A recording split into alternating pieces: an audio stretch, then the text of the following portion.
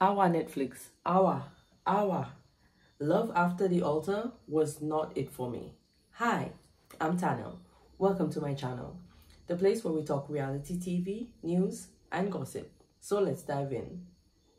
In my personal opinion, we all know who the most interested couple is, and even though a few of them got married, through all the scandal and hype and controversy, again, we all know who the most loved or sought after or wanted to know about most couple is.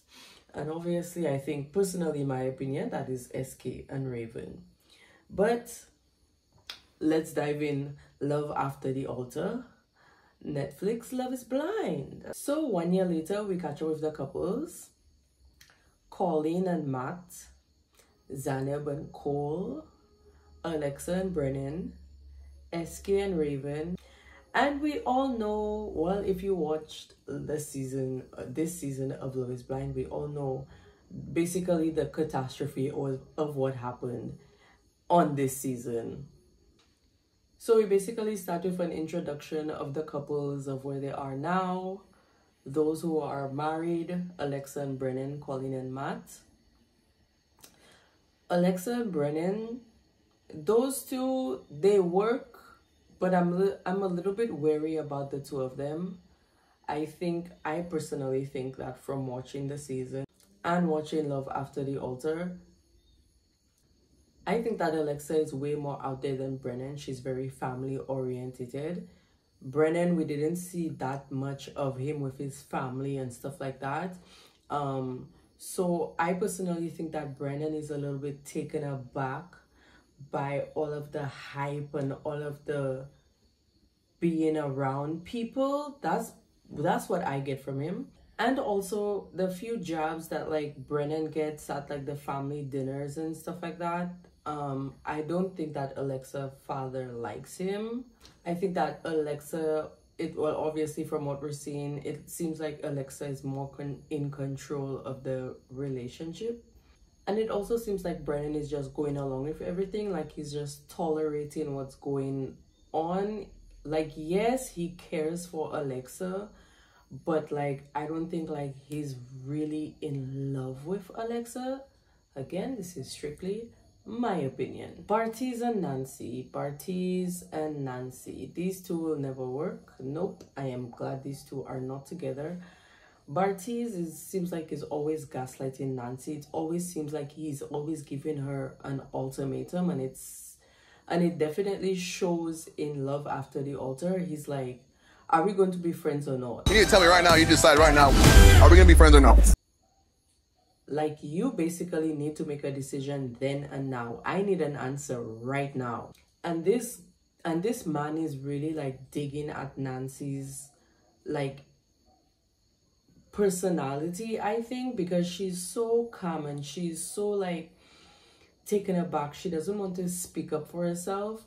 And when she was having that personal conversation with him, like, it shows that like her parents and her friends, her family has to speak up for her, because she's not outspoken. She's not upfront about anything, and she doesn't want to just hurt anybody or just blurt out anything. She doesn't want to and make anybody upset. So I think that's why she just doesn't want to let Bartiz know straight up no from the get-go. After he said no to her, like, after you said no to her, you still wanted a friendship with this woman, and she was still kind of there, like lingering and kind of maybe hoping maybe something would happen. And obviously she knew nothing would have happened between the two of you after that, but she still was hoping, and she was holding on to little threads.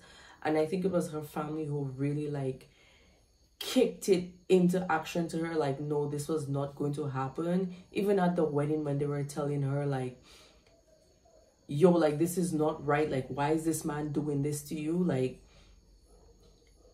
Bartiz is just, Bartiz will not find anybody anytime soon. Right, currently he's in the Perfect Match.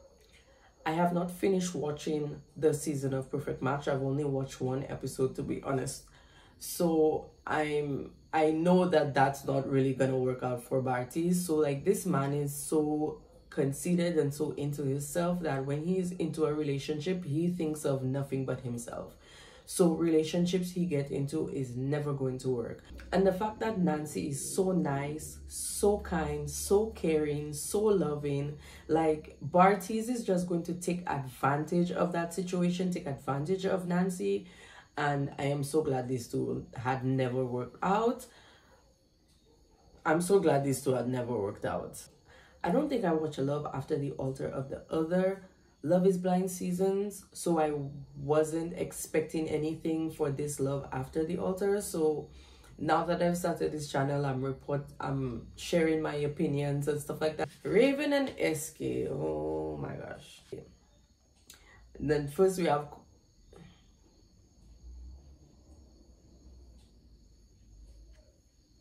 and then Raven and SK. And SK. I was Awa. By the way, I'm St. Lucian. I'm from the Caribbean. Awa. That means basically no. Like, no Netflix, Awa. That was not it for me with SK and Raven, because what the was that? Because from the whole scandal, from the whole controversy we got with SK and Raven and this whole cheating thing that went down, in my opinion, Raven was the one who was cheated with. Okay, because from what I heard in the blogs and from seeing what was going on, the woman was with SK and then he decided to go on Love is Blind when they were together. So to me, Raven was the one that was cheated with. So the fact that we saw that they were together after Love is Blind and stuff like that, after the season aired, they got back together after he said no, because he knew what he was doing. He knew he was not ready to get married. He knew he had things going on. He knew he was with different women, and I don't believe that was the only woman that he was dating. And I am disappointed in the fact that Netflix showed us this shit. I am disappointed in the fact that Netflix showed us this shit. Because what the fuck was that? What the was that? We already knew that this whole cheating scandal had go down. I personally thought that Netflix would show us that they got back together and all of this cheating scandal thing was just a hoax. Like, not necessarily a hoax, but they got over it and they moved on and they moved past it and so on and so forth. And the fact that they showed us this bull crap, I was very disappointed. At the ending, when they showed us Raven crying and saying that SK cheated on her and stuff like that, and I'm like, Netflix, like, we already know this. Why are you showing this shit at the end of Love After the Altar? I don't understand it. This is not it for me. No. Awa.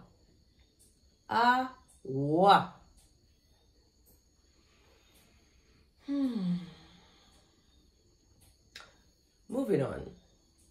Colleen and Matt. Colleen and Matt seems like, to me, high school kids that like just got together. Like, their relationship is just fresh, and it still seems like, even though after a year, the relationship is just fresh. Like, they're still just getting to know each other, little quirks and kinks and likes and dislikes and turn-ons and turn-offs and stuff like that. And it's like, okay, you've been in the pods for like, you've been in the experiment for, it's probably been a few months you were filming together. And then it's been a year after you've married, so you've known each other over a year. And it still seems like you're in like just the few weeks of a relationship. Like, the way that they act with each other, like that's just the vibe that I'm getting from these two relationships. Colleen and Matt. Colleen and Matt, to me, they seem like a high school kind of relationship. I don't know if you guys understand what I'm talking about, but like, you know, when you see like in the TV shows or in the movies, or even just you yourself when you're in a relationship and you're not even just a relationship, like a high school relationship, like children, like young teenagers getting to know each other, and you're just getting to understand each other's little quirks and likes and dislikes and turn-ons and turn-offs and stuff like that. But you're in high school and you're still got this whole other world going on, and understanding yourself and getting to know yourself and getting to know what you want from life and your career and family, and you don't even know these things yet, right? But these two are on Love is Blind, and it seems like they're just in that phase, like in that young kind of high school phase where they don't really know each other quite yet. And not to say like I said, not to say like they're in an adult relationship, right? Where you know yourself, you know what you like, you know what you don't like, you know what you can take on and what you cannot take on in a relationship. And like Matt's father said, like, this man will run away quick. Like, other people know that about him. Like, so the fact that he already has this aura, this energy about him, like, to me it seems like that's what I'm getting from their relationship. Like, it's not a very matured relationship. Like, that's why they have not quite moved in together yet, because they're still in that adolescent mental phase. So their relationship, I don't think, will flourish anytime soon. That's my opinion. Cole and Zainab, to me, there's not really much to say about Cole and Zainab. I think that they both have their insecurities or personal development that they need to deal with. We all do. I'm not perfect. Nobody is perfect. But from what we're getting in that relationship essence of what they're showing us in this dating show, Cole and Zainab both have their insecurities that they need to deal with. I didn't really see too much of where Cole fat shamed Zainab. I think that's a personal insecurity of her, and maybe she was projecting it onto Cole and making it more of an issue than it really was. I think Zainab is the one that thinks she's fat, and maybe the fact that Cole maybe said 1-2 things, she kind of brought it in, made it a little deeper than it was, and overthought on the situation. Again, that's just my opinion. Yes, overall, I wasn't really expecting much, because again, I haven't really seen Love After the Altar from previous seasons. So to me, it was okay. Again, I was disappointed with the whole SK and Raven fiasco with what they showed us. Like, what the hell was that? Throughout the different couples, I like it.